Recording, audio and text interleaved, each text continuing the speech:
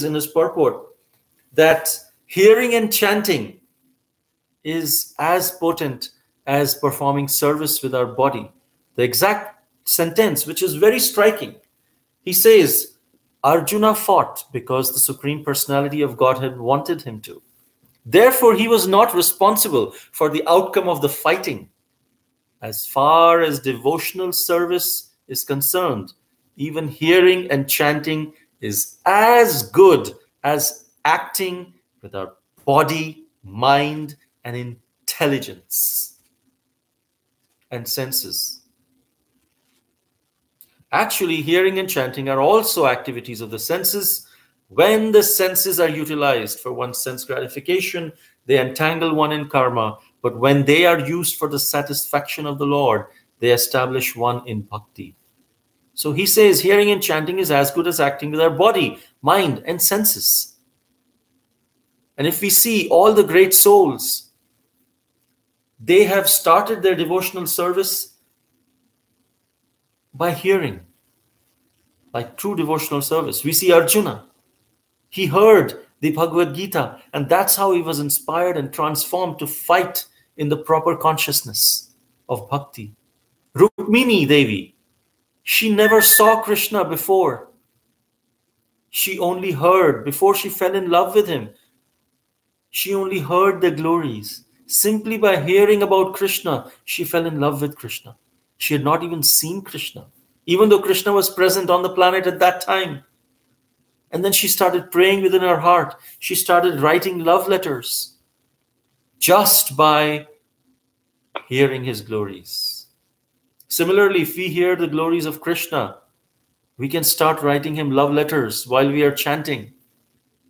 With whatever little love we have, we just offer it to him. Until Krishna kidnapped her. That's when the first time Rukmini Devi saw Krishna. Srila Prabhupada, he was very fond of hearing. Bhaktisiddhanta Saraswati noticed that in all this assembly, everyone is eager to go for the Vrajamandal Parikrama, looking at places, but he likes to sit and hear. Narad Muni, he became Narad Muni because he heard from the Bhakti Vedantas and served them. And then when his mother left, he remembered what he heard attentively. Shukadev Goswami, it is said that he heard, before he spoke Srimad Bhagavatam, he heard from so many different devotees. For each devotee, we can say the pastime, but he says he heard from Lord Shiva when he was in the Shuka form.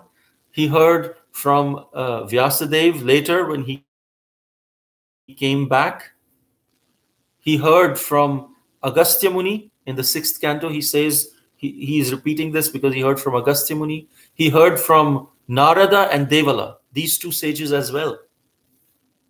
When he speaks about the Ajamila story, he explains how he heard from Narada and other sages.